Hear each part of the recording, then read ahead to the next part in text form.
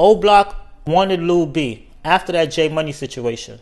I know I said in my other videos, yeah, they wasn't messing with him. He outworked everybody. Not just OBlock members, everybody who was in the gang in Chicago. He outworked everybody. He did more work than everybody. He took more chances than everybody. People was more scared of him than everybody. But what I want to say is that if OBlock would have got the chance to get him, they would have got him. So I believe if they would have got him, they would have made sure that, he didn't come back. I'm not saying that, Lil B is Superman or he's untouchable, because anything could happen to him too. He's just a human being.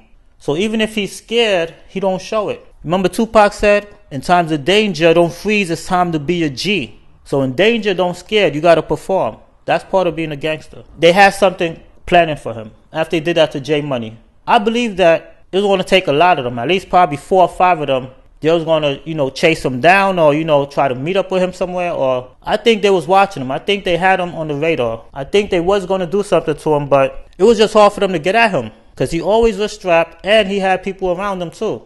Because by default, when that guy's on the block, people just come around him. His team members, his partners. And they strapped too, so it wasn't like he's the only one. So he might have 2, 3 other people, from Java or 63rd that's with him, and everybody's strapped. That's why it was hard for the ops to touch him.